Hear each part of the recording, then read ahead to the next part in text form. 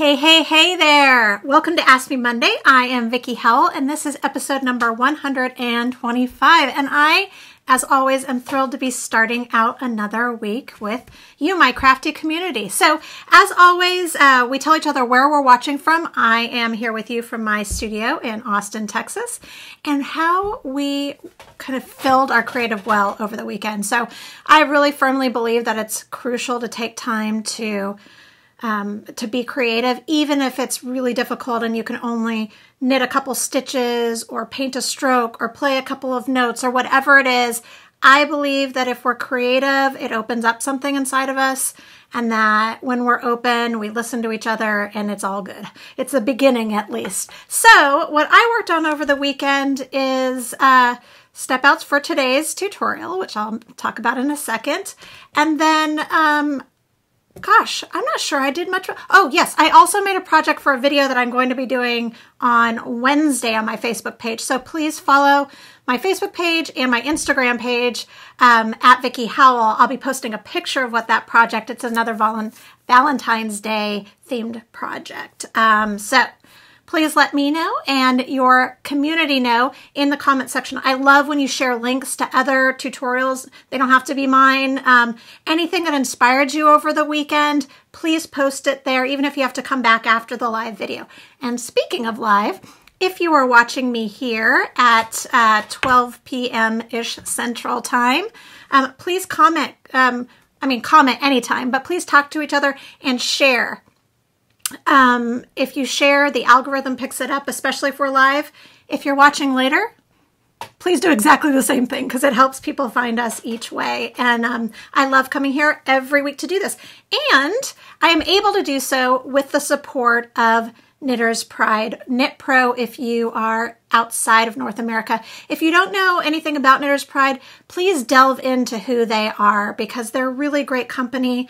They do tons of work to help make the working environment better for women in India. They also help fund education for women in India. And then here in the States and in Europe and beyond, they also are very supportive of female entrepreneurs like myself and designers. So Knitter's Pride in the US or all of North America, Knit Pro elsewhere. All right, today, since it is finally, or it was over the weekend, finally warm or cold enough rather to wear knitwear. It was like all of the knitwear, like I went to Pilates and people were laughing at me and they were like, did you make that? Did you make that? And I said, I know, I got so excited. So I got to finally wear the wrist warmers that I just posted that I made for my friend Amy Small from Knit Collage's pattern. I got to wear those. I got to wear my Across the Pond cowl, which was the January Yarnier project. It was a good time. So what I thought I would do is lean into this cold weather thing. And honestly, I get it. It's like cold weather here in Austin. It got down to like maybe the 30s. I know that's nothing for some of you. And also thank you. I see some of you are sharing. Deborah, you're always so supportive. Thank you. Thank you, Donna, for sharing. So it made me sort of start thinking about how we can use knitwear other than the obvious for warmth, or rather how we can make it warmer. Well, layering, of course, but also what are the warmest stitches? So today's topic is the top 3 warmest stitches that you can knit and crochet. So if you're a knitter, I've got a couple of them for you. Crochet, I've got one too. I'll alternate so some of you are happy, and we'll go from there. So all you need for this project is any yarn and corresponding needles. For one of the projects, they will need to be either techniques. They will need to be circular or double pointed needles, and I will get into that. So today what we are going to cover is Fisherman's rib, double knitting, and the crochet thermal stitch. So get ready to get cozy, and we are about to get the maximum amount of warmth from our knit and crochet wear. All right, I'm going to flip the camera around and get started. Just a quick couple more hellos. Hi, Sandy. Hi, Cindy in Denver. Sandy was in Illinois. Oh, they're expecting another 6 inches of snow, so you'll be able to have something super warm to work on. And Laura is saying that she's been able to make 3 things my knitters and crocheters, and hopefully all of the crafters watching are really taking advantage of that cuddle in and work on things. Oh, Heidi is wearing the Koigu headband. She got Koigu from another Yarnier box, so super fun to see all of this. So please don't forget to share links, and please make sure that you click on the bell to be notified for these videos. Some people, I've read that some are not getting notified. So if you'd like to be notified when I go live, either here on Facebook or later on YouTube, please make sure that you follow and click notifications. All right, now for reals, I'm going to flip the camera around. So talk amongst yourself. You got a little glimpse of my dirty office. And we are set up. So I am going to start with Fisherman's Rib today. So Fisherman's Rib is the ushiest, gushiest, most delightful of ribs that there ever was. It looks a lot like brioche stitch. It's less complicated, way less complicated than brioche stitch, but it gives you that really thick, springy fabric. And then of course I'm also, if you also couple it with a super bulky yarn, this is Valley Yarn Super Wash Bulky, and this is in one of my colors, Castaway Coral. That even makes it squishier. So this is the easiest of the techniques that I'm going to show you. So I've already got most of it worked, and I'll talk you through it. I am using, for this demonstration, I am using my Knitter's Pride Ginger interchangeable set. I use them for pretty much everything. You do not need to use circulars if you don't like. I prefer to use them at all times. I find them to be easier on the wrists. So, wrists, not risks. So, with whatever size needle and whatever corresponding yarn, and I have written out these patterns at VickieHowell.com, so I will post a link later in the show notes, but also you can just get thee there. Your first round is you want to cast on, in any method that you choose, an even amount of stitches, and then the setup row, or row 1, is just purl straight across. Okay, so y'all know how to do that, so I'm going to just start with row 2. So for row 2, you want to purl, 1, and then you want to knit the next stitch, but instead of the traditional rib where you would knit in the loop or any stitch, you want to knit in the stitch below. So you're going to poke your needle through the center hole that's created by that knit stitch below, knit into it, and that creates the heavier fabric. So purl 1, Debbie's saying that her setup row is different. There are different ways to create this stitch. My setup row was purl all the way. It really doesn't make a huge difference. Let me just stop and show you. I just like to have that more stable edging, and I also found that for binding off later, it made less inconsistencies. But you should absolutely do whatever you get the best results from. Okay, so purled 1, I'm going to knit the next one in through that center loop. And that's all you do all the way around. Rita's asking if it can be worked in the round. It absolutely can. Okay, so you'll just do that all the way around. And I just want to show you what you're doing is you're creating this thicker fabric because it's got double loops on it. I also suggest going up a needle size. Well, it depends on your yarn, but swatch it for sure. And that's all you will do all the way across, and that is until you get to the last 2 stitches.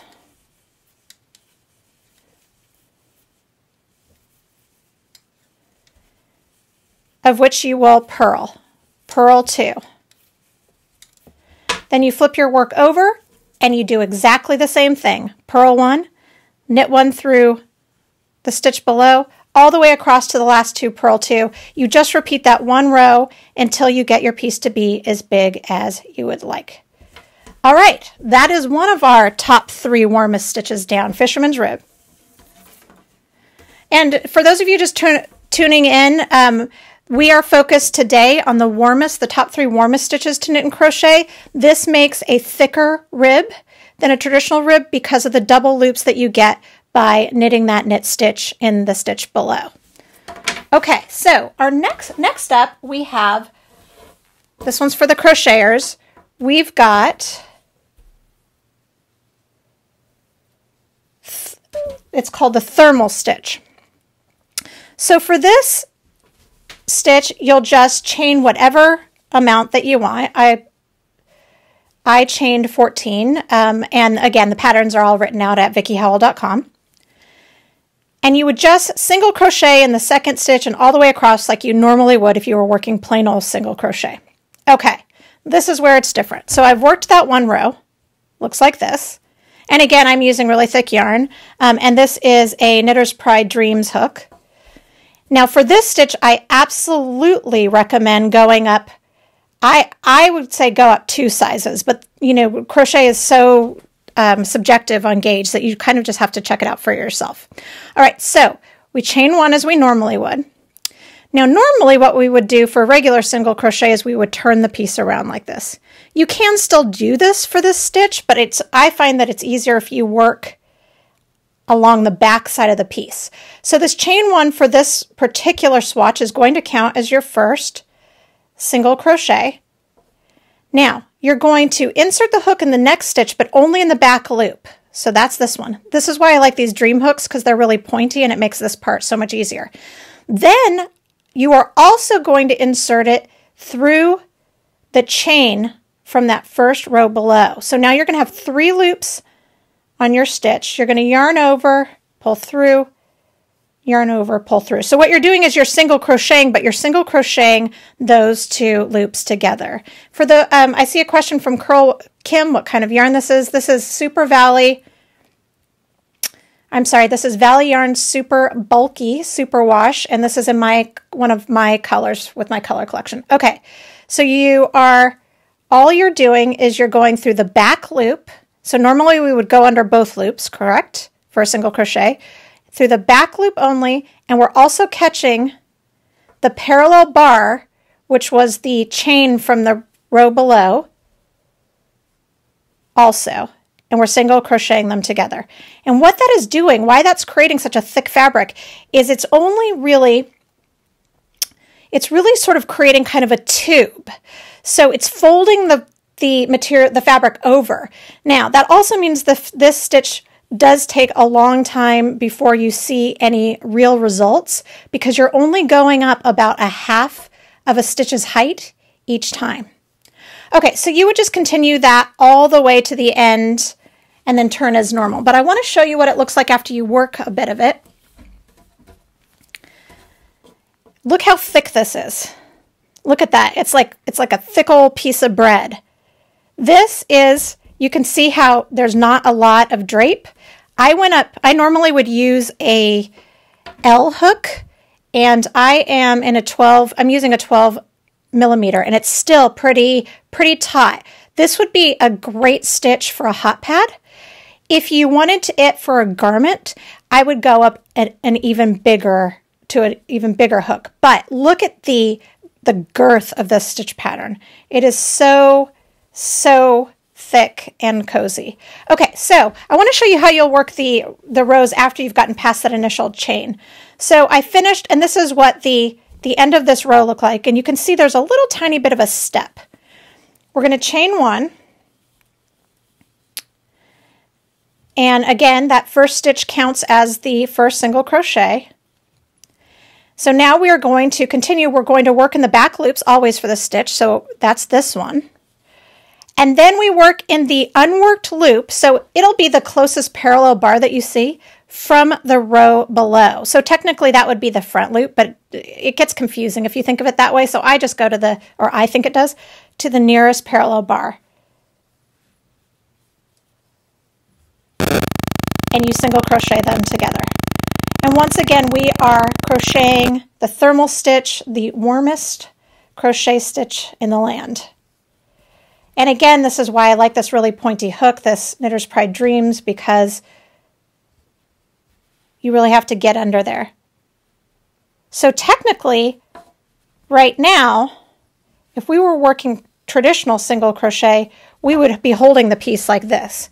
You absolutely could work it like that, but it would require kind of going back and forth like this. So I really think, at least while the piece is manageable enough to hold, that it works better to just kind of work on the back side of your work. And you would just continue that all the way to the end. That's all there is to it. And you can work this stitch. This is single crochet, but this same method will work with the other, with the other height stitches. So I encourage you to experiment with it. It would be a really, really, really heavy garment, so go up several hook sizes if you're going to attempt that. I really think it would be better for a rug, for a trivet, or possibly for a very, very warm blanket. And that is, you know what, I'm at the end. So actually I want to show you, because the end, as always in single crochet, finding that last stitch, I always recommend that you count your stitches at the end of every row. But it can be a little fussy finding, so you're going to kind of just jab it in and see where, let's see where the closest little parallel bump is. And it looks like it's there. Again, I'm really glad I have a pointy hook. And that is the very last one. And that is the repeat row. So you would just repeat that row that I just showed you for as long as you'd want the piece. And you can really see here how the height of the stitch is only the height of half a stitch because of the way it worked. Alrighty. So that is number 2 of our top 3 warmest knit and crochet stitches. This next one, I'm going to show you the last step first for a second, just so you can see what we're doing. And then the next thing that I'm going to be showing you is how to double knit using 2 colors. So let's get started. Now the first thing, this one I actually want to show you the cast on for. You can absolutely cast on. There's multiple ways to do it. If you would like your bottom stitch, your bottom edge to be all one color, you can cast on in one color, then join the other later. There's also a fancy cast on message that you can absolutely Google. I like the look of, I'll show you what we're going to be doing, the braided double color cast on. And it's really easy if you know how to do the long tail cast on. So for double knitting with 2 colors, you're going to create a tail, but unlike with traditional long tail cast on, you don't need to worry about how long it is for how many stitches, and I'll show you why in a second. Just enough that you can weave it in later. All right, so now I've moved on to, I'm working with my marbles DPNs. I mentioned at the beginning of this video how one of the techniques you needed to use either circulars or double pointed needles. This is the one, and I will show you why in a second. I have several step outs for this one, so I'll be switching back and forth on circulars and double pointed needles just so you can see the difference. There's not really any, but just so you have a way to think about it. Okay, so you want to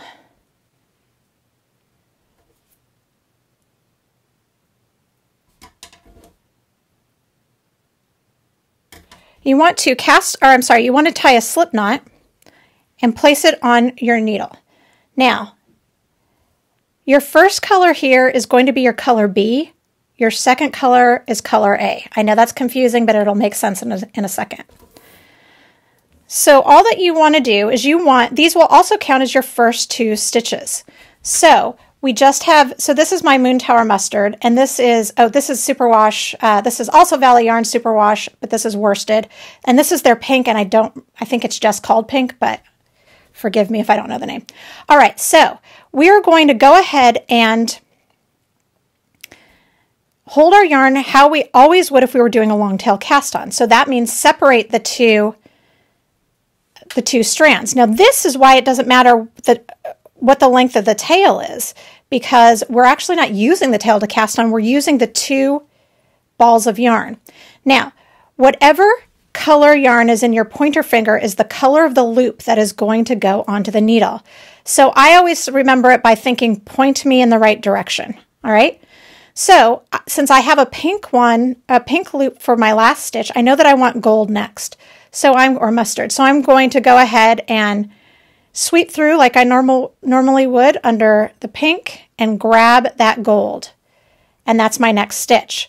Okay, but now I want a pink stitch because I'm alternating. So that means I need to swap them. So I just cross them, reset up, and do the exact same thing, but with the opposite color. So I go under the gold and I grab that pink. All right, now I want to switch again, so I'm going to cross it again.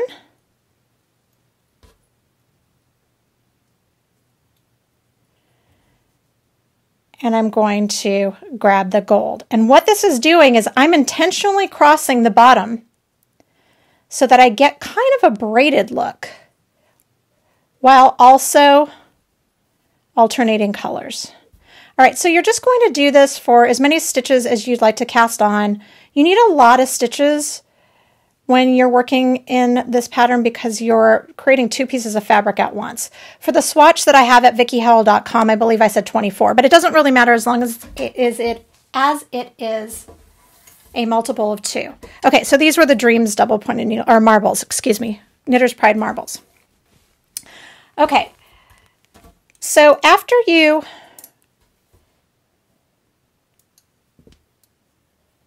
oh wait, this is the first step. You know what? I'm sorry, I'm incorrect. I was going to use this as my next step out. Okay, so after you've gotten all your stitches cast on, you're going to flip it over. And now you'll see what I said at the very beginning earlier, or not the very beginning, but of this particular tutorial, was that your first color was going to be color B and your second color is color A. That's because you ended with color A, so when you flip it over and you're at the beginning of your round, your A is set up and ready to go. All right, so you'll see that you have 2 strands hanging. From this point on, you'll never work with 2 colors at the same time again. You'll only work with 1 color per round.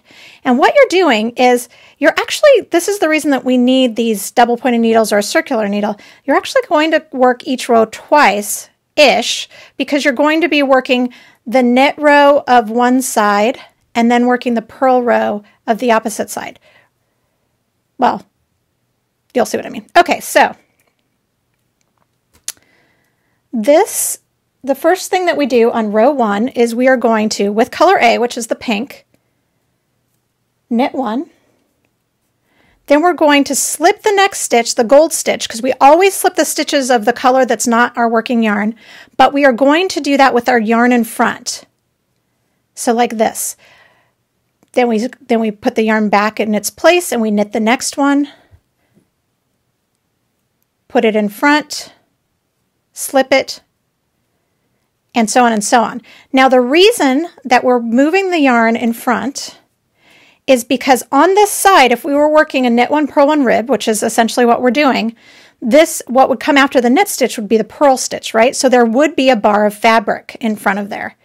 So that's what this yarn around the stitch is mocking. All right, so you would just do that all the way to the end.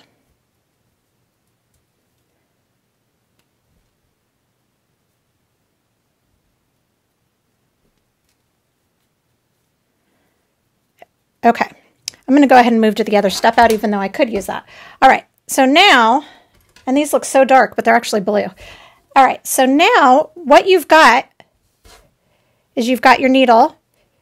Let me just stop and show you that cast on again. Look at how pretty that cast on is. It looks like a braid. It's intentionally twisted. All right, so we've worked row 1.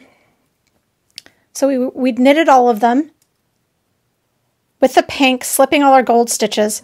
But now you'll notice that you've got your pink working yarn over here, but you still have the mustard all the way over here. So if you flipped it around, it still wouldn't be correct. So what we need to do for row 2 is slide the stitches back. So you always know that if you have a long strand, not the tails, but a long strand on either side, that you have to slide to start again. All right, so you slide to the opposite. And then from here, we'll be working with B.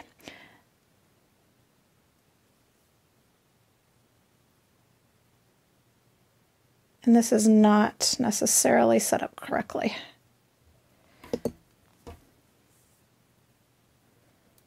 You know what? This step out is not set up correctly. I apologize, so let me go back to this one. All right, slide over and let's work with B. Oh, live video, I just love it. Okay, ready? So we are going to now start by slipping this first stitch because we're not working with the pink, but this time we want to slip with the yarn and back because what we're going to be doing next is work a purl stitch. So this would have been mocking our knit stitch. So we purl the next stitch with B, move the yarn back again, slip the next stitch. Just realize I'm working with two different needles, but they're the same size, so it won't matter. Purl the next stitch, yarn and back, slip. So just remember, you only work the stitches of the color that your working yarn is, and you slide, or slip rather, all of the stitches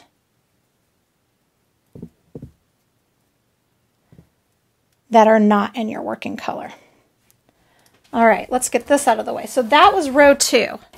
Now at this point, finally, you will have both of your working yarns on the same side, so you now may turn. All right, you may have noticed that I moved over to a circular needle. I just wanted to show you how it would work on this. This is also from the Ginger's interchangeable set. It does not matter what length because we are not working in the round. You just need to be able to slide the stitches. Okay, so now it is time to work with our color A again, which is our pink. So we want to slide the gold with the yarn and back, because this would be a knit side for the gold, or the mustard rather. And then you're going to purl the next one. All right, so we're going to slip rather, purl the next one. Let's get this out of the way. So we're going to slip the gold, purl.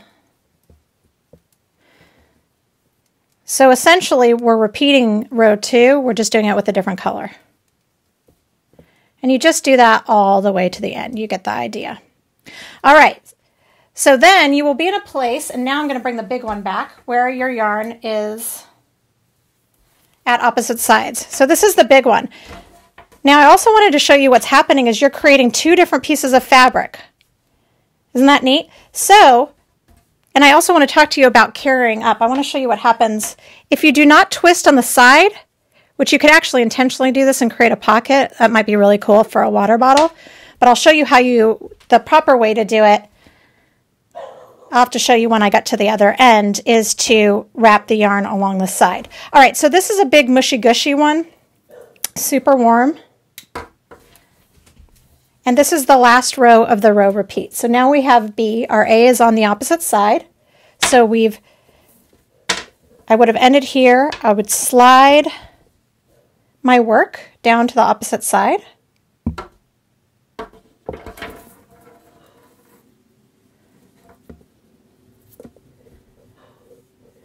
Now I've got my B. I want to knit the first stitch, and then I want to move the yarn in front and slip the other stitch, the pink stitch.